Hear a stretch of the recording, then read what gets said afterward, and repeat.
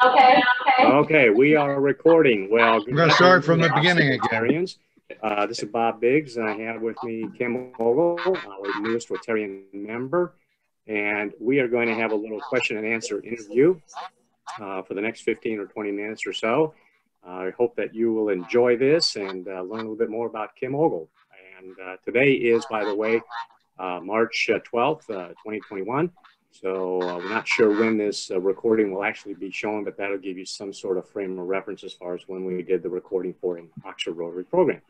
So just Kim will begin by saying welcome. Glad you're here with us today and willing to be interviewed and recorded. So first question we have for you is, could you tell us where you were born and what was your family life like growing up, and how many siblings, if you have any? So go ahead.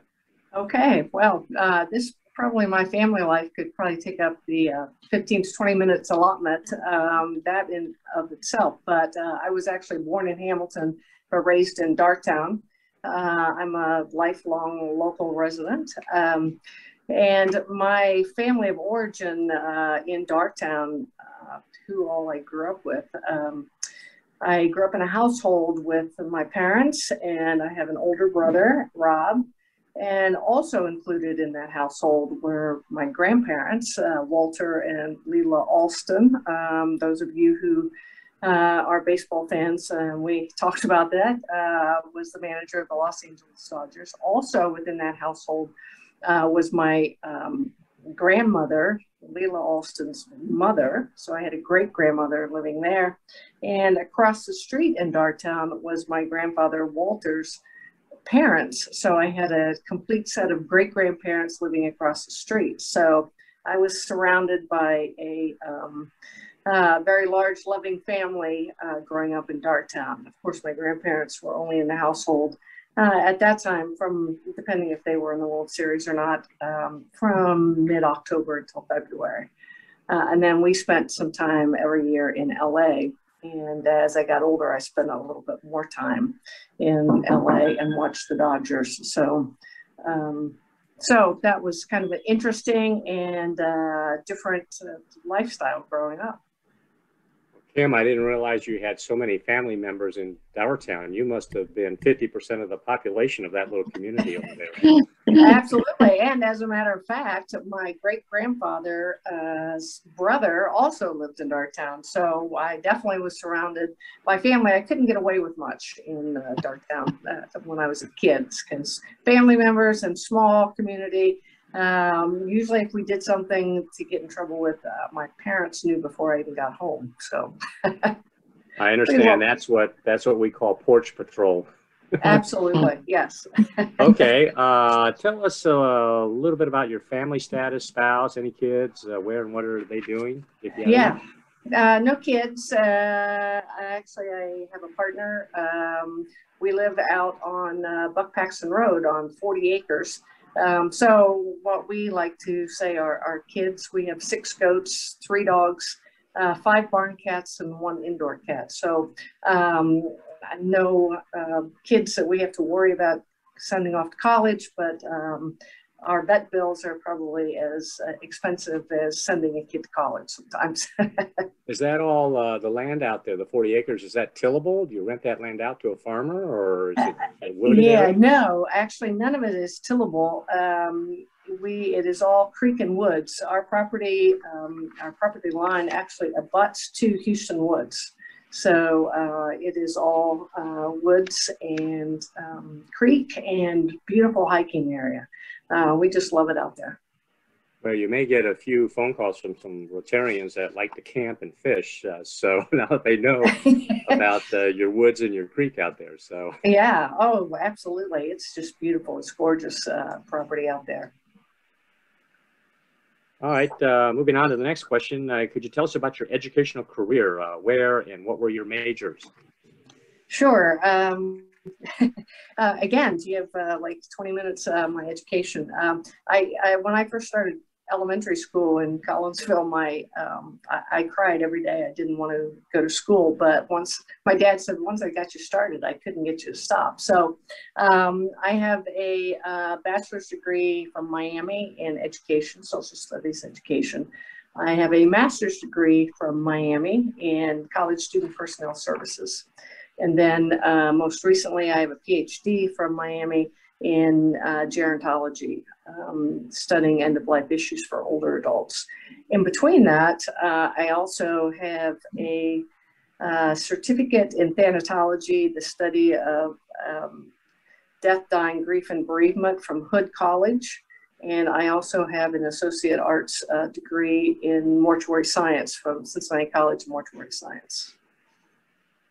Okay, and that was, I think, part of your program presentation earlier to the Rotary Club. So correct, we learned yes. a lot about that. Yes. Yes, yeah.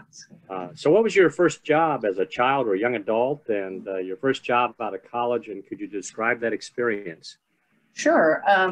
Well, my first job ever was working as teaching tennis.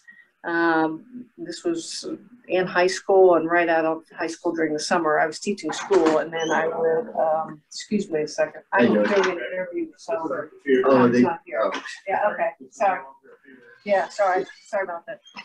Anyway, so I taught tennis and down in Hamilton at Riverside Racket Club, and also New London Swim and Tennis Club. So that was a great way to get to know a lot of people in the Hamilton area. Right out of college, I worked for Ken Bogard in the registrar's office. And that was just a great experience for me, working for Ken. That was back in the day when scheduling was done all by hand. It was run through a computer, but anytime there were changes students wanted to make to their schedule, we personally pulled out their Scantron, made the changes. But more importantly, what was so great about that was the lifelong friendship I developed with Ken and Joanne Bogard from that. And just kind of also seeing the inner workings of Miami. I can truly say that probably the better part of my working life has been associated with Miami in one way or another. So I am a true, some people say I might bleed Dodger blue, but I also bleed Miami red too. So I've done a lot with Miami. Okay, as a follow-up, as far as maybe a job, if you want to call it that, with your grandfather and the Dodgers, I got a question for you.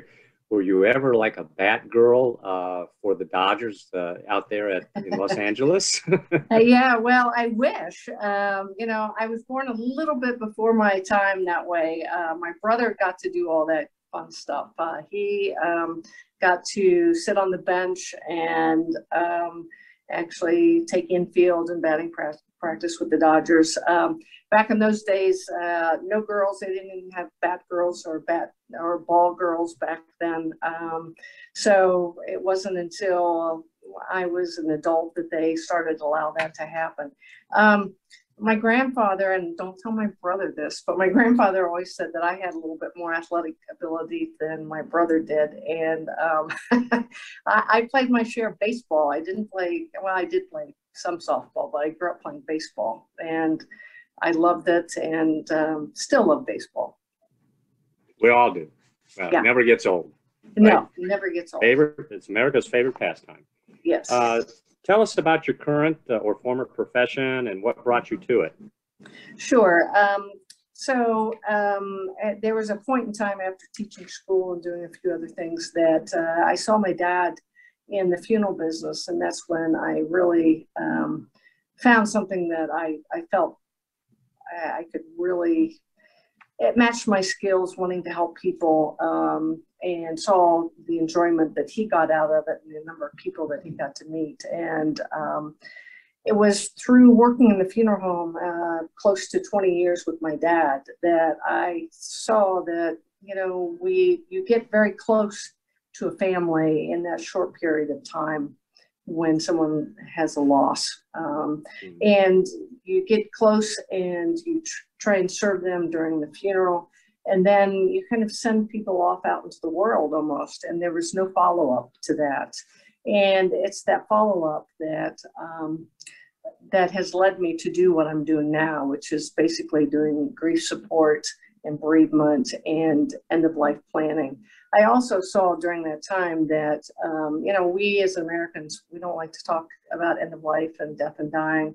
And there really is good deaths and bad deaths. And I've seen some pretty bad deaths, and we can do it better. And you know, if I can help one person, either from their grief and bereavement, or to have their goals of care met towards the end of life, to make it so that it is something that is a little bit more peaceful. You know, we prepare 9 months to have babies, and it's great, and it's a big celebration, but we don't plan at all for the end. And if we plan a little bit, it can go a little bit smoother. It's always going to be hard. It's always going to be traumatic. It's always going to be difficult, but there are ways to make it less difficult. And so it was during that working with as a funeral director that kind of inspired me to do what I'm doing now. Good for you. Good for you. What are some things that you would like for Rotarians to know about you, or may even surprise some of us? Okay. Well, I think probably one thing that's sort of interesting is that after I left funeral directing, I spent almost a year, not quite, about 9 months, living in the Upper East Side of New York City, and worked as a personal assistant for a musician, Michael Feinstein. And living in New York was quite an exciting adventure. I lived right near Fifth Avenue. I mean, it was Spike Lee was my neighbor. But probably one of the more interesting things that I did was New Year's Eve. The guy I worked for, Michael, was performing, and my job that day was to take care of Liza Minnelli. Now, some of the younger people may not know who Liza Minnelli is, but she was a pretty big-time star at one point, and let's just say it was truly an experience. My goodness. She was a little difficult. She stiffed me for a cab ride.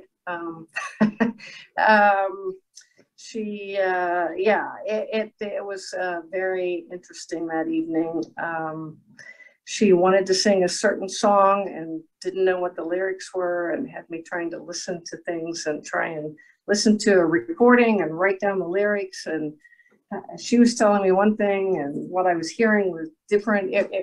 It was a very stressful evening, to say the least. So, but it was also an experience. And having that opportunity to work with Michael, I met so many really extraordinary people, and it was an excellent adventure, and an excellent trip that I'll never forget. Those 9 months, that's for sure. Well, that sounds really exciting. I can't imagine. You mentioned Spike Lee. Yeah. Him being my next door neighbor.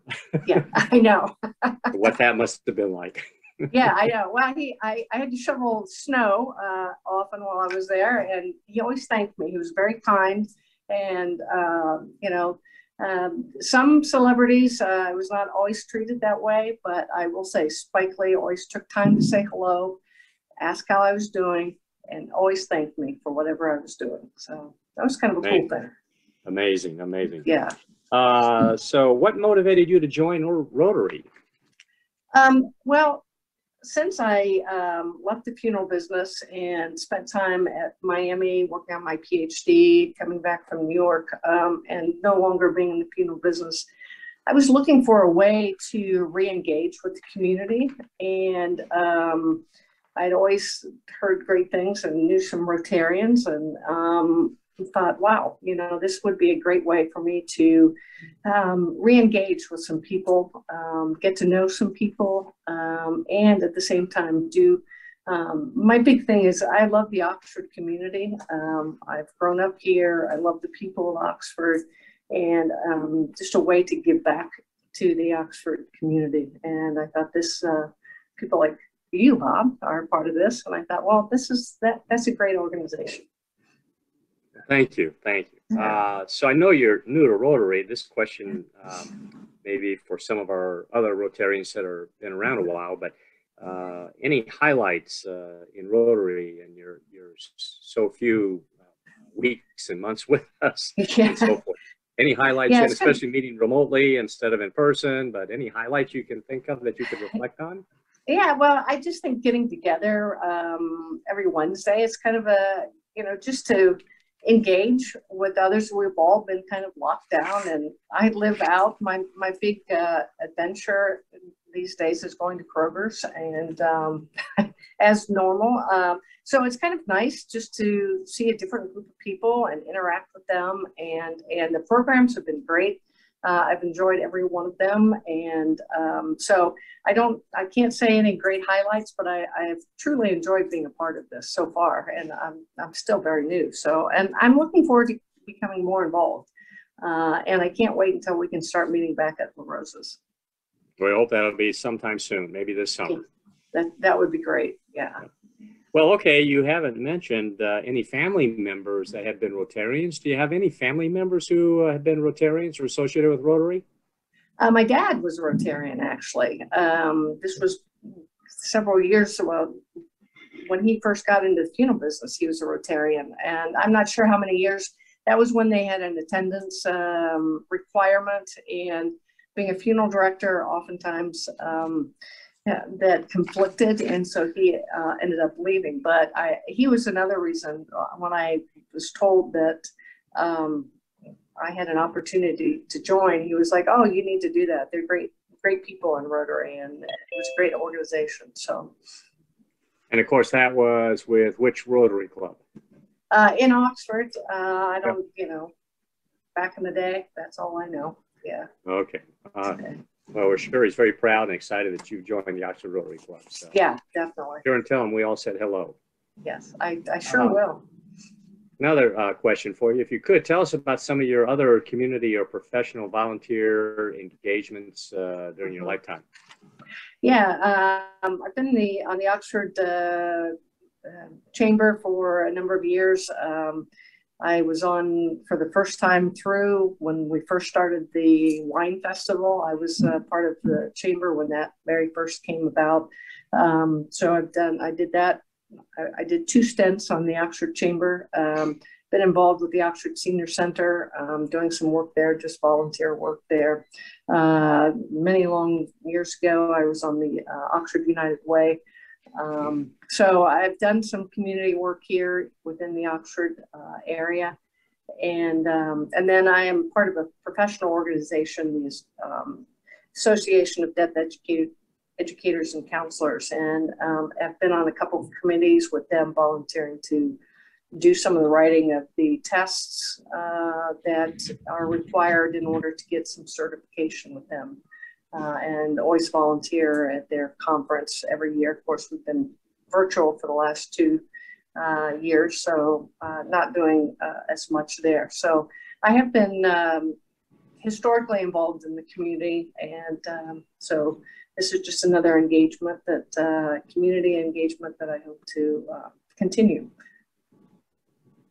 Great. Well, Kim, thank you very much. Great inaugural interview here. And thank you and welcome again to the Oxford Rotary Club. We look forward to getting you more involved with the club and the membership and so forth, and being an active part of Oxford Rotary. And now what we're going to do is we're going to end this recording, but we will allow some of our fellow Rotarians to ask you in person some questions based upon maybe some things that you have said today that have piqued their interest. So with that, again, we'll sign off here and say many thanks again. Kim Ogle, welcome to Oxford Rotary. So we'll wrap it up and turn it over to our president to see if there's any questions from our fellow Rotarians. Okay. Thank you, Kim. Thanks. Thank you so much, Bob. Kim and Bob and Randy, thank you for that. That was so much fun. And Kim, thank you for being the first out of the gate. That speaks to your courage. So, well, thank you. Does anybody have any questions that a follow-up basis for Kim? So, Kim, this is Lee Fisher again. Thanks, and thanks to Bob. How did you get hired as with that New York period? Were you a personal trainer, a personal coach? Did they pick you up on the side of the road somewhere and say, come to New York? How did that happen? Yeah, very interesting. Years ago, some of you people may remember the sports center that was here in town. And the Flannery family, Vernon Flannery owned that. And that's how I got involved with tennis. I started playing tennis with that family. And so their son, Terrence, who's a little bit younger than I, but we were tennis buddies and we played a lot of tennis together. And so Terrence became the business manager for Michael Feinstein. And so we stayed in touch. We were like best friends forever. And we still are and continue to have a relationship. Well, he said, Michael needs a personal assistant. Would you be willing to give it a try? And I'm like, well, sure. And he said, yeah, you get to live in New York and all this stuff. Well, yeah. And trust me, being a personal assistant, you name it, I did it for him, including laying out his clothes every night for him to get dressed, to helping him get dressed for his performance every night. He had a nightclub in New York City. He performed quite often, usually at Christmas time, but we flew all over the United States. He had his own private plane that we flew in. I lugged his luggage everywhere. Went food shopping for him. He was vegan, which was sometimes difficult to figure out exactly what he had. The hardest thing to do was I did his hair and makeup, and I kept telling him, I said, you know, if you lie down, I'm used to doing this for dead people, not really for live people. So I'm not the best at this. So, but I got better at it. Yeah, so that's how my connection, and Marty knows. Marty knows the Flannerys, is related to them actually. So anyway, it's from a lifelong friend is how that all came about. Anyone else have a question? Yeah, thanks for that. Yeah. Kim, thank you again for this delightful story of yours. We're going to put a book in Lane Library in your honor. Thank you. And I'm trying to remember all the degrees that you have, but I can't. I know. Yeah. So thank you so much. Everybody, let's give Kim a hand. Thank you. Thank you. Okay. Hey, Jonathan's got a presentation that we'll get to in just a minute.